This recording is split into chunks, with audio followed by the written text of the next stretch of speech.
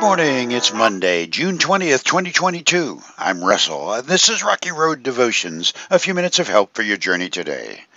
And our devotion today is entitled, When a Fool Leads the Parade. Our scripture is 1 Corinthians chapter 1. The message of the cross is foolish to those who are headed for destruction, but we who are being saved know it is the very power of God. As the scriptures say, I will destroy the wisdom of the wise and discard the intelligence of the intelligent. So where does this leave the philosophers, the scholars, and the world's brilliant debaters? God has made the wisdom of this world look foolish.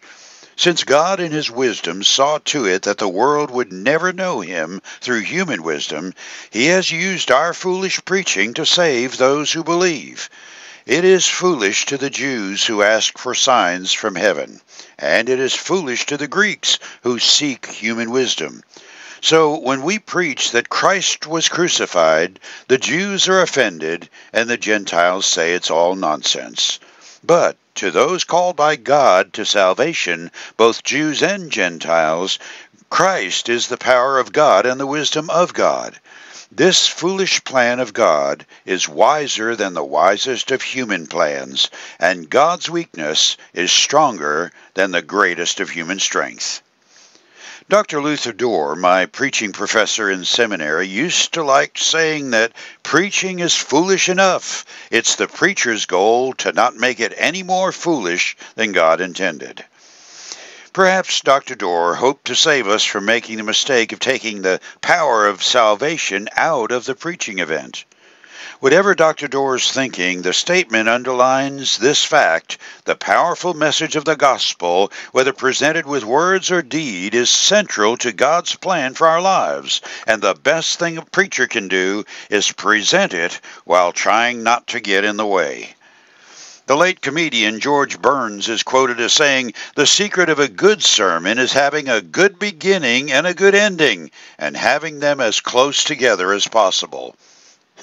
A quick check of John Wesley's sermons from the late 18th century reveals that he wrote sermons that were typically 5,500 words in length.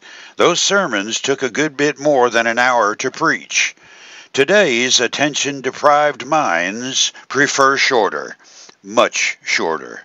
My average sermon is about 4 typed pages or 1,500 words, less than 1/3 of Wesley's, taking 20 to 30 minutes to preach.